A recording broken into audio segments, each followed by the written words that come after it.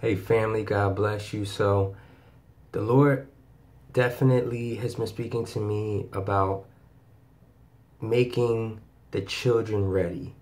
And I believe by him saying what he's been showing me, speaking about the children, he's referring to his children. He's talking about the bride. He's talking about my people, you guys.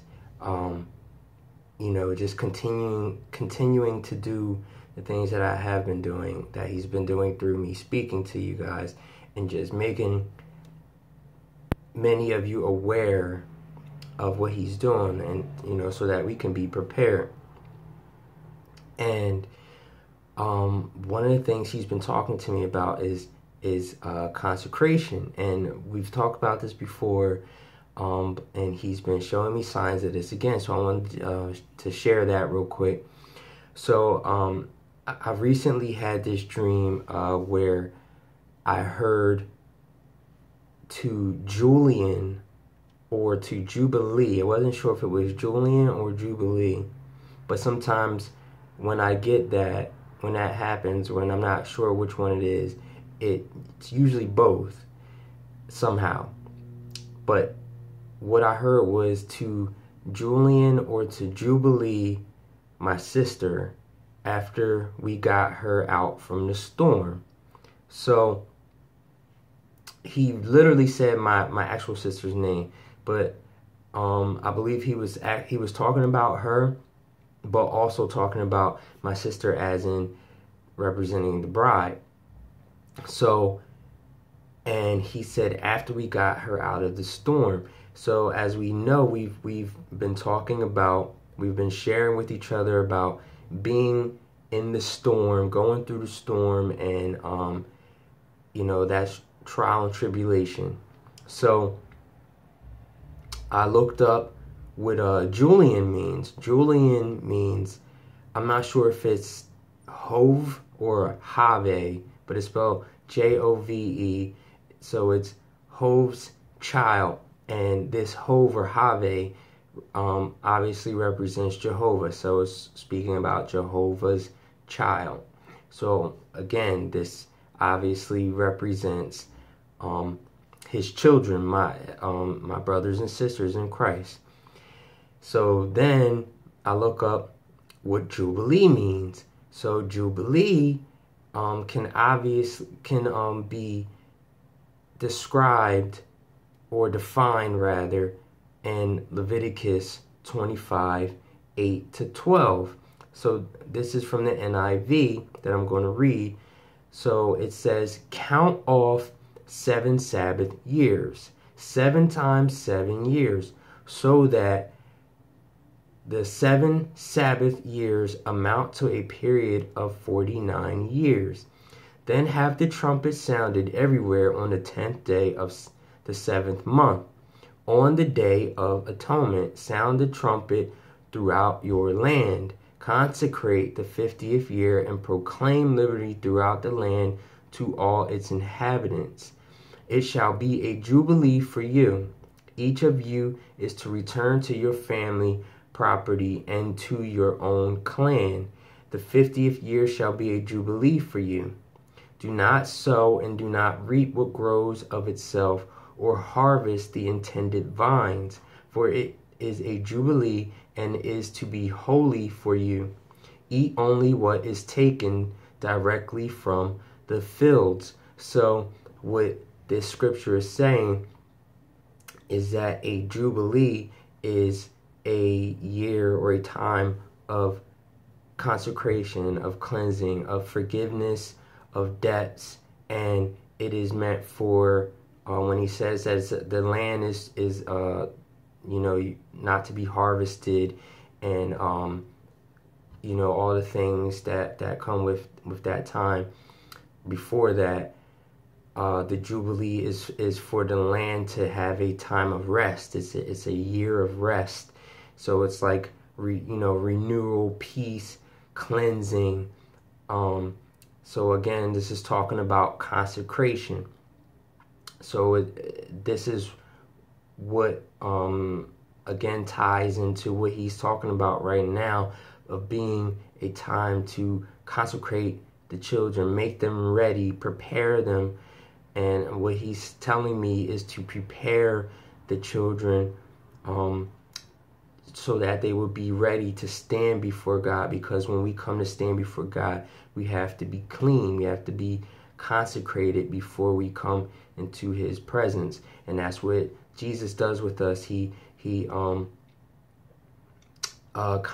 cleanses us continually until that time comes.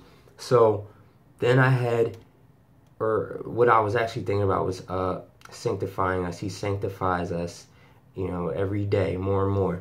So I had another dream where I was speaking with someone where I believe I was there to help with some type of work that they were giving me. And there was a shelf, and on it was what looked like a digital scale. And the person told me that they would take the babies that were there and place them on the scale, and then I was to wash them.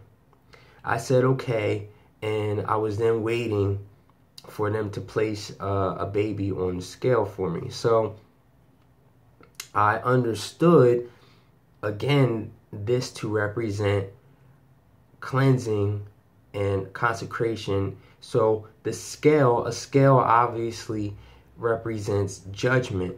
So these were babies being placed on a scale to be judged. So that's us standing before God. We stand before God to be judged.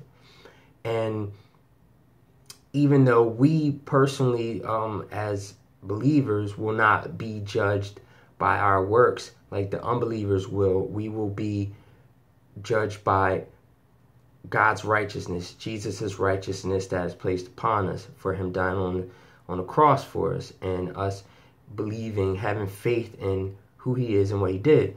So then the babies obviously again represent God's children. And I was being told to wash them, as they were placed on the scale. So again, this judgment also can represent the storm. This is the trials and tribulations. As we're going through these trials and tribulations, I am to help consecrate the people. So I'm helping prepare the people for when they go to stand before God, or when they go to do whatever he is calling them to do. So Zechariah 3 verse 3-7 says, "Now Joshua was clothed with filthy garments, and stood before the angel. And he answered and spake unto those that stood before him, saying, Take away the filthy garments from him. And unto him he said, Behold, I have caused thine iniquity to pass from thee, and I will clothe thee with change of raiment. And I said, Let them set a fair mitre upon his head. So they set a fair mitre upon his head, and clothed him with garments.